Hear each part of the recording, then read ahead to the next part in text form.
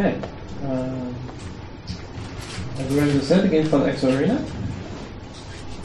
And it's a collaboration between me, I'm Jonah, I'm a developer, and my friend Yuri, who is a digital designer and a teacher. And as Lorenzo said, we're from New York. I'm just going to sort of give you a flavor of what we normally do. This is our first game. We don't really know anything about games. We didn't before we did this. So a few other projects we've done. This is a little stuffed heart that beats.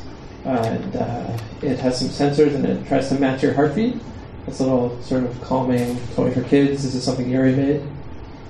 This is, if you see below the big ceramic sort of analog menorah, there's a little digital LED menorah on the bottom. There's a little lifestyle gadget that Yuri makes. It's a sort of toy. This is something I did a few years ago. It's a huge wall with lots of numbers. It's a memorial to victims of a humanitarian crisis in Darfur. And if people gave $1, one of the lights would turn on. And the object was to raise $500,000. So this is some of the kind of stuff we've done before. All sorts of weird digital projects. But EXO Arena is our first game. So let me just, instead of describing it, I'll show you our little trailer. Oops. For the game. Okay, so I guess, yeah, I guess there's probably equal numbers of game developers and just people interested in games here. So I just want to sort of describe the game and then also tell you some things we learned while making this type of game, this kind of weird type of game that you play outside. I don't think there's too many games like it, and we learned some hard lessons in making up it. So for the game developers, I wanted to communicate some of those lessons. So first of all, these are the rules of the game. You play with 2 to 4 players. You have to find a big open space about the size of a soccer field or park. Each person needs an iPhone or an iPad. And you basically just run around trying to shoot each other. You tap your phone to shoot. The control is extremely simple. If you get hit 5 times, then you're out. And the last person standing wins the game. So that's sort of like the simplest version of the game, like the first version that you play. And then if you're into the game, and as you sort of master the control, you can play more advanced levels, which are called arenas, hence the name of the game, EXO Arena. And these levels are composed of different features. So here's the catalog of features that we have in the game. The blue lines are shelters, which protect you. The blue circles are shelters. The blue lines are ricochets, which reflect and accelerate bullets. And yellow zigzags are hazards, which injure you if you go in them. And these things are actually layered on top of the real world. So if you're playing in a park, you'll look down at your phone and you'll see, like, okay, over there's a shelter. You have to run to that area to go in the shelter, which will then protect you from the bullets that other people are firing at you. So, I mean, does that make sense? Okay. Sometimes I have trouble describing this game to people. It's good to know that it sort of makes sense. So let me show you. It's kind of hard to demonstrate this game since you have to be outside. So I'll show you a little video of the gameplay, and I'll sort of narrate what's happening. So just imagine some people running around in the park doing stuff while this video is playing on their phone. So they're kind of running around and then looking down at the phone to check out what's going on. Okay. And I'll sort of narrate what's going on. So this is the beginning. This is where you're selecting an arena. So you can see these different environments that are composed of those elements that I described before. So we chose voltage, which is one where you have to avoid the yellow areas. Now it's locating us with GPS. And this is all happening on your iPhone. Move terrains. Okay. To start the game, you have to move into these starting areas. Okay, I'm the purple guy. I'm in the middle. So as I move my body around, you can see the environment changes just like you're using the Maps app. Okay. I went in the yellow thing, so I got hurt. I meant to play this at double speed. It's a little boring, but... Is this real speed, like real time? So can you actually dodge bullets? Yeah, you can dodge bullets, yep. It looks kind of slow. Like, this wouldn't be fun as a console game, obviously. I mean, maybe it would have, like, in 1978 or something. But when you're playing outside, it's actually pretty fast. And you're trying to simulate the real world and the world on your phone. And so what looks really slow here is actually pretty fast-paced. And at the end of the game, you get a little stats thing, like you're playing a real-time or a first-person shooter. Some guy on Twitter called this an AR FPS, which I thought was a nice, concise way to say it. It's like a FPS, but you're actually shooting people. I mean, not actually shooting people. As close to an FPS as you can legally get. So,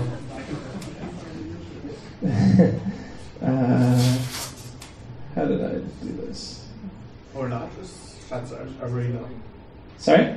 What sites does the arena have in real? The arena is 100 meters diameter, so it's like a soccer field. Yeah.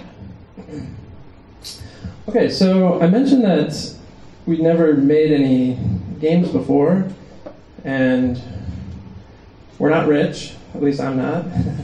So that begs the question, why did we do this project? And the answer, there's a couple answers. One is that both Yuri and I are children of the 80s, and originally Yuri came to me with the idea of making the Light Cycles game. Do you guys remember the Light Cycle scene from Tron?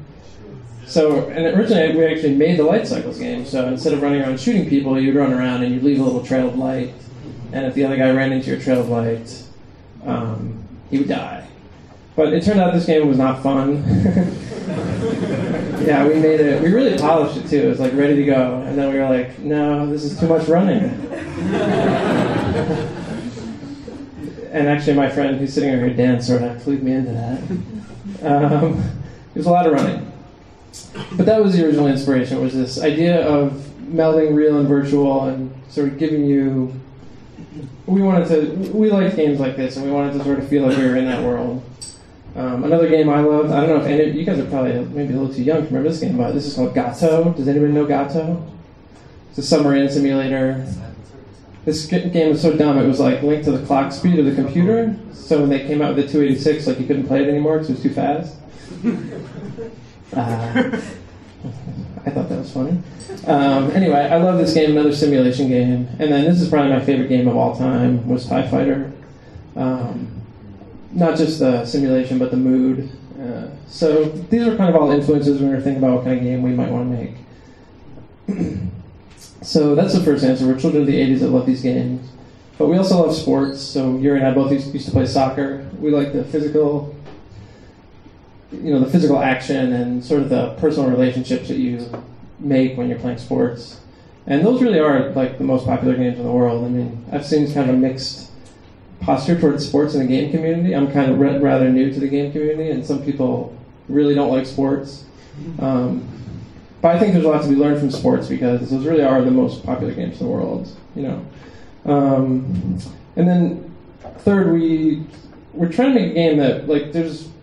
In the U.S. especially, there's this epidemic of childhood obesity, and a lot of studies link that to increased screen time. So kids sitting in front of the computer and the Xbox or whatever. So we wanted to make a game that would go against that trend and maybe provide a bridge for kids. So something they're familiar with and thought would be fun, but would get them out of the house.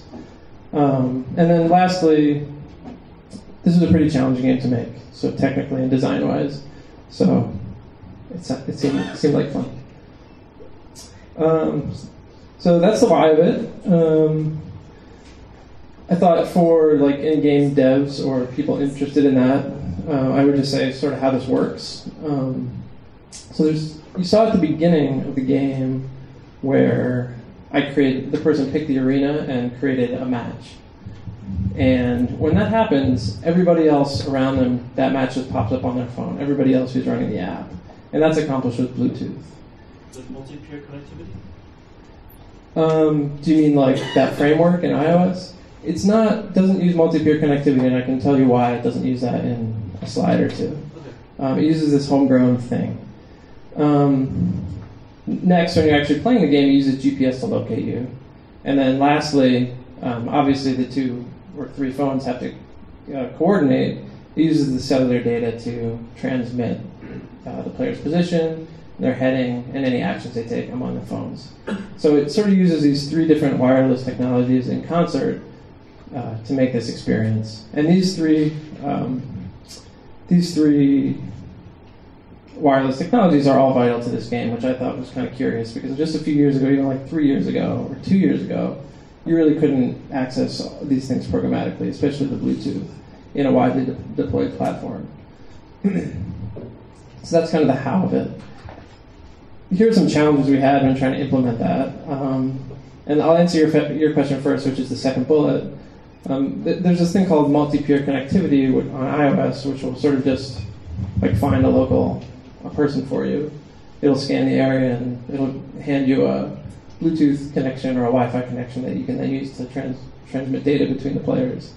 Unfortunately, that doesn't really work for us because our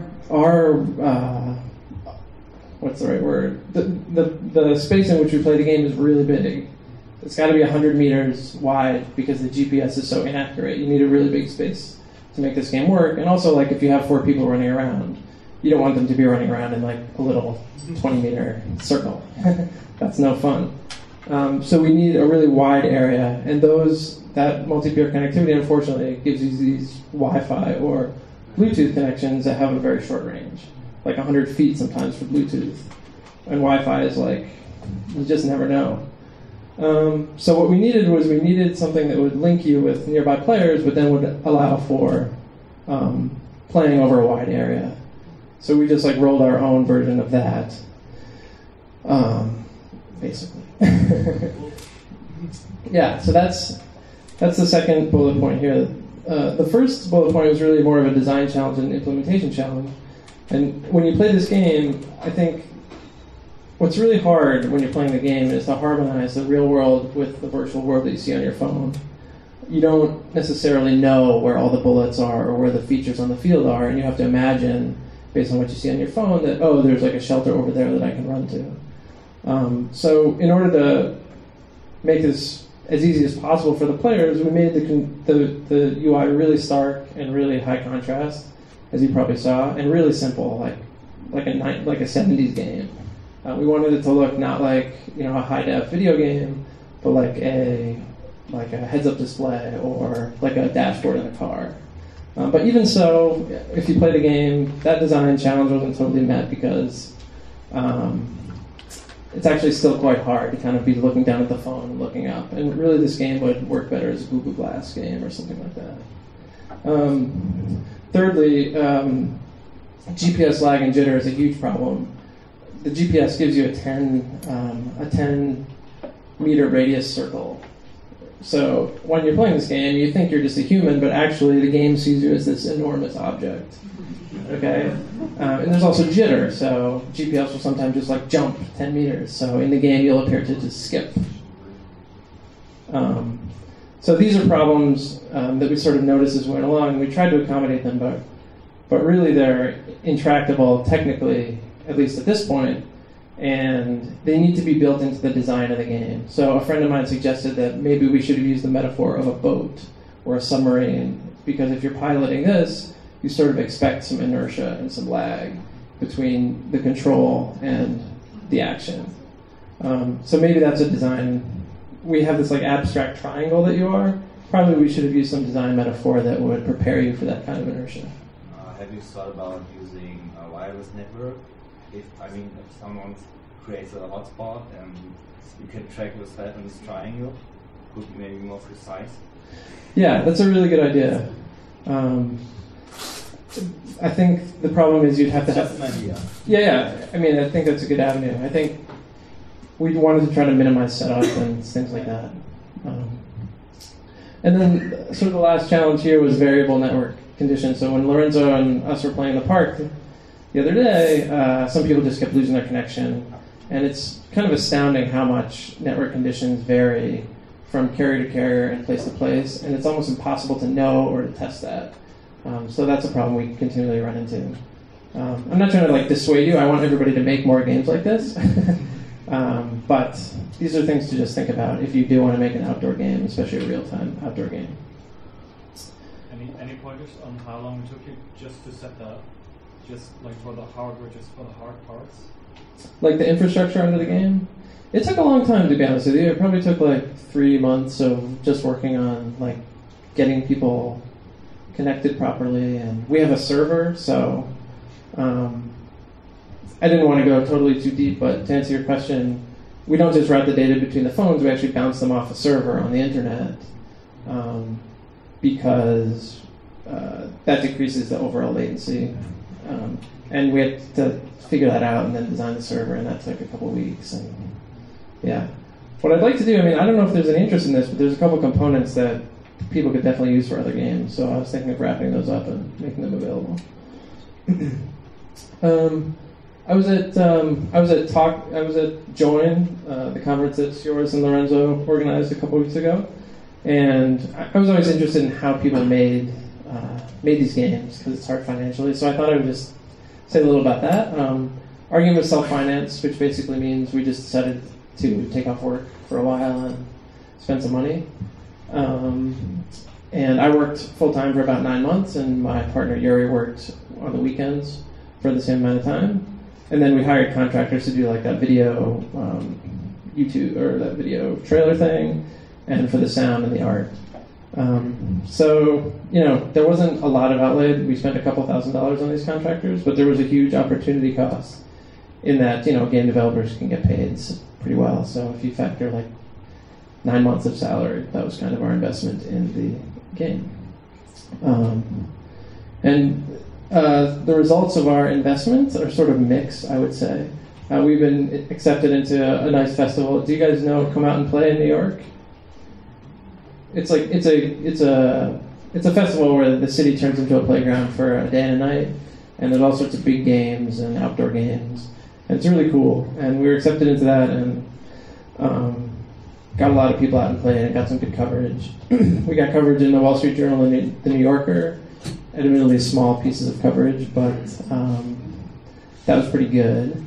And we've gotten really good reviews, so everybody that plays the game seems to love the game, and we have like all 5-star reviews, even though the game doesn't work like super great. It works okay, but it's not perfect. We still have lots of really positive reviews in the App Store, and people seem to like the game and appreciate the game. So that's kind of the good stuff, and then this big space in the middle of the slide separates the good stuff from the bad stuff. We don't have many downloads, so 2,100 downloads in about 3 months. You can figure that. It's not very many. The way you can buy extra arenas, so we have about 250 arenas that people have bought. Unfortunately, most of those have been free because we have done some giveaways. And we've seen people play about 6,000 games of EXO Arena. This guy Adrian at Join the other week said that his game, I think it was Friendstrap, which is a really great game, had made enough money to buy a couple burgers, and that's where we're at right now too. So, anyway, I guess to summarize this slide, I'm actually pretty happy with the game and the work, but financially speaking, at least the way we've done it so far, it's not even close to sustainable. So I'd be interested to know if people have ideas or have different experiences or whatever. Okay, just a couple words about how you can help. You can download the game, follow me, and if anybody knows people that would be interested in writing about this kind of game, I would love to make those contacts, because thus far we really haven't gotten much mentioned in the games press, and we don't have many contacts at all in the games industry since we come from different places. And that's it.